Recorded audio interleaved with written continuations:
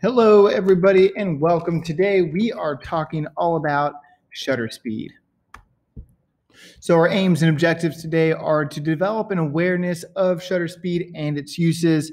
And our objectives are to locate and use shutter speed function on a camera, identify the use of shutter speeds in different conditions, and understand how shutter speed is measured in time value. Now, again, just as a reminder for how a camera works is we have our camera body here, and then we have our lens here. We have our light coming through the lens, which will go through the aperture, and then it will bounce off of a mirror, hit another mirror, and then come out the viewfinder. Now, I've shown many of you how this works on a real camera, which essentially is once the light comes in and it bounces off here, once you press the shutter release button up at the top here, what happens is the shutter in front of the sensor flies open, and then light can then bounce and hit off of the sensor. So the shutter on a camera opens to let light in and then closes.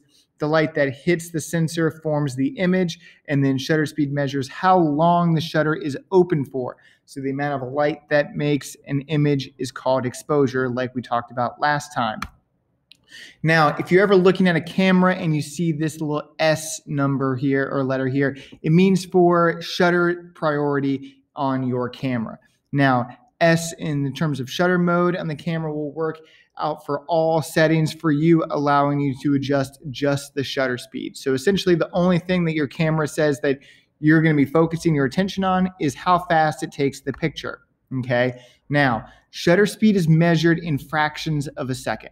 A slow shutter speed may be 1/15 of a second or slower, and a fast shutter speed is really anything above 1/125th of a second. Okay, so if we look at our meter here, okay, notice that we have 1/60th of a second is right in the middle. Okay, 1/60th, you cannot go under 1/60th of a second and hold a camera by hand. Okay, if you were shooting a picture under 1/60th of a second, you need to be sure that you are using a tripod or your image is going to come out all blurry. Okay, so you want to be sure that you are shooting by hand anything above 1/60. Okay, now again, anything below that is a slow shutter speed, and anything above that is generally a fast shutter speed.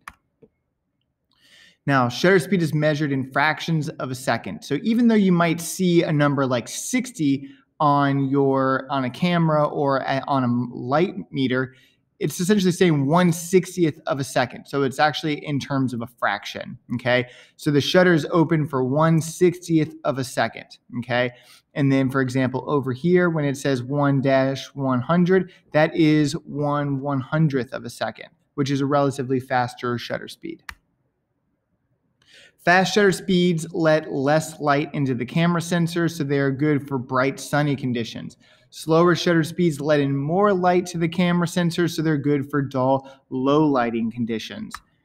Now, it's important to know what creative effects you can use by using shutter speed. So if we look at this image here, we notice that the slower shutter speed, the more movement we capture. So in this image here, we have 1/30th of a second. Notice how we have all of this line movement happening here. It's because we are taking an image during the time it takes for the foot to go from here to then here. Now, shutter speeds of 43 seconds for this case, you're going to need a tripod. So you're not going to be able to shoot anything below 1/60th of a second by hand. But if you use a tripod, you'll be able to essentially get moving blur effects with your image. But if you want to shoot below 1/60th of a second to get that blur, you want to be sure that you're using a tripod. Now, a 40-minute exposure, certainly you can't hold your hand or your camera by hand for 40 minutes to get a good picture. So using a tripod is going to help you get that long, super long exposure.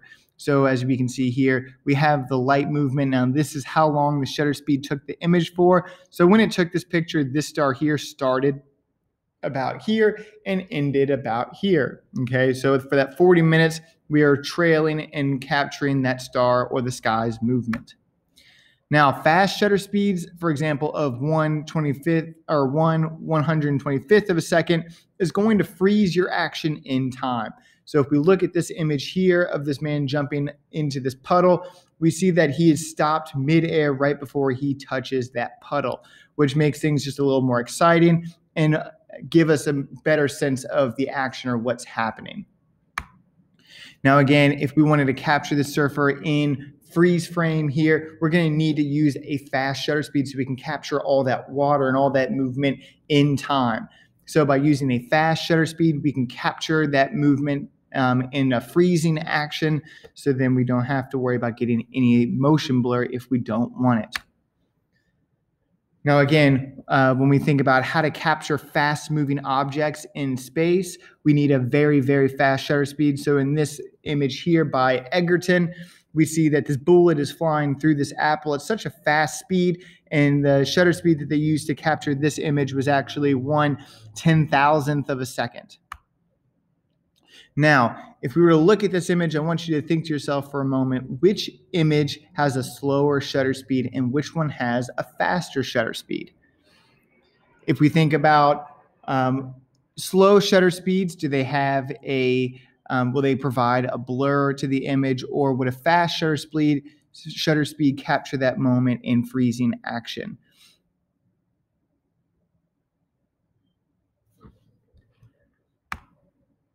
And what about this image here? Are we using a fast shutter speed, or are we using a slow shutter speed to capture that water droplet hitting the water, creating that splash?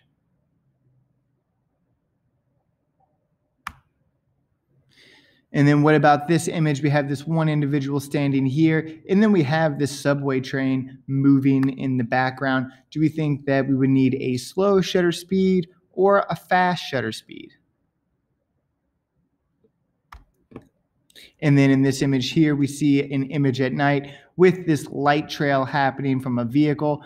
Do you think that this is a slow shutter speed or a fast shutter speed?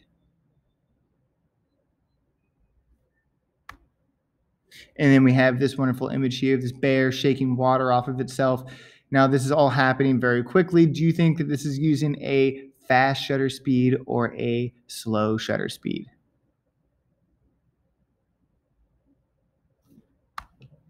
And then we have this image here of this motorcycle racer. Notice how he's moving really, really fast, but he looks like he's frozen in time. So do you think we're using a slow shutter speed or a fast shutter speed? And then we have this image here of this vehicle moving. Do you think this image was taken with a fast shutter speed or a slow shutter speed? Now, to set a camera to S mode on any camera, it's really about just moving your dials. So, for example, moving your main mode button to S, and then essentially on any camera, you're going to have a dial that looks something like this. Now, when you turn those either to the left or to the right, depending on what brand of camera you have, it will actually speed the camera up faster or slower. So just so you know what that looks like, this is what you'll use to then change the shutter speed and also the aperture.